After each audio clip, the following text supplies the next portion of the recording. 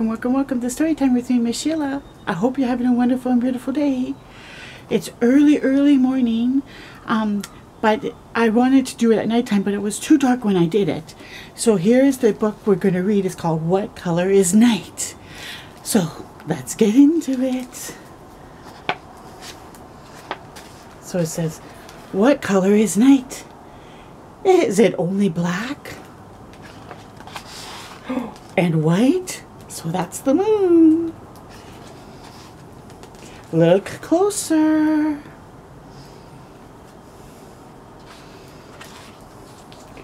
The night is blue with black shapes and lines. So for the trees, houses, and a big yellow moon beginning to rise. There's the moon. And the sun is beginning to rise behind me.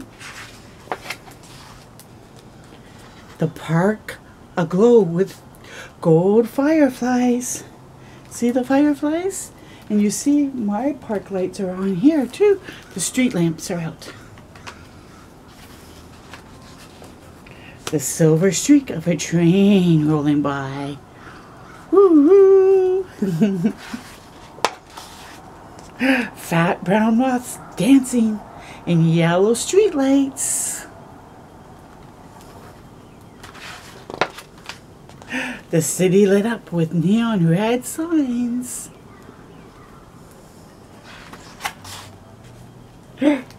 Yellow headlights on a dark country road.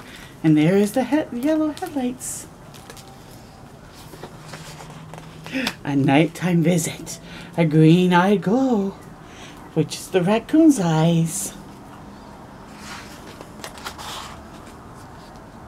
A still blue pond.